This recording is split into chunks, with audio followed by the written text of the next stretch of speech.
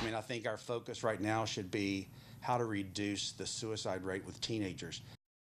A Tennessee bill continues to cause controversy. It limits participation of transgender students in sports. It passed through a Senate Education Committee on Wednesday. 10 News reporter Amelia Young explains why a local Republican state rep is asking his colleagues to reconsider.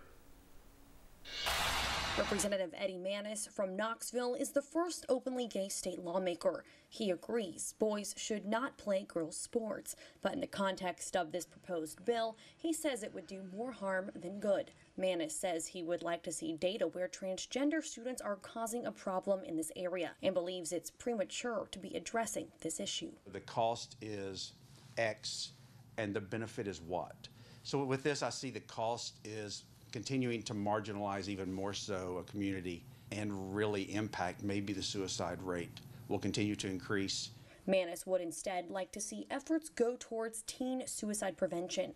A Knoxville mom is also trying to stop the bill. Her transgender son was told he couldn't play high school sports. They're pushed to the side. It's a way that we marginalize trans people. Governor Bill Lee said previously transgender women in girls' sports would destroy the game.